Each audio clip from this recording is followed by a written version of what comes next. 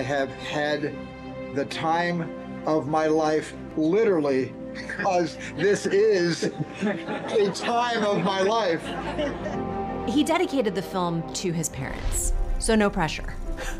When you realize, like your first day on set, this is happening, I am playing these people who mean everything to him, what does your brain go through when you're finally doing it?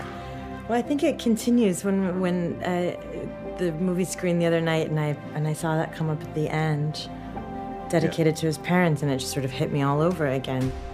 I told Steven on our last night of filming when I wrapped, it would take me a few years yet to like fully accept that he would ask me to play his father, because I might just sort of combust in some way if I really fully, you know, let that in. But it was really, really beautiful to get to share such an intimate experience with someone like him.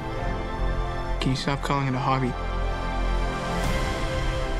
In your life prior to getting this role, how many people said, my God, you look just like Steven Spielberg? Nobody. How did you make this work in this film? Because it is wild at some parts. I mean, the makeup and hair did a really good job. They gave me contact lenses, but I noticed that he had a unique smile that I don't, and it's just certain muscles in his lips that move differently than mine. And I spent a few days in the mirror just trying to get that down. He has talked about how writing this was therapy for him. Yeah. Was it cathartic shooting it? Could you see him being affected by things? Oh yes, he was very emotional outwardly throughout the filming of the entire movie.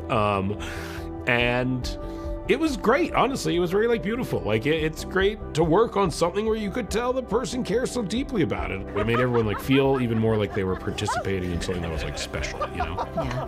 What do you hope audiences leave this film feeling?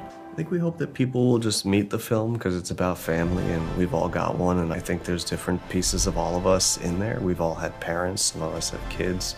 I know for me, personally, I find it really inspiring on an art level. It's okay, let's go try, you know, let's go out there. What was your favorite part?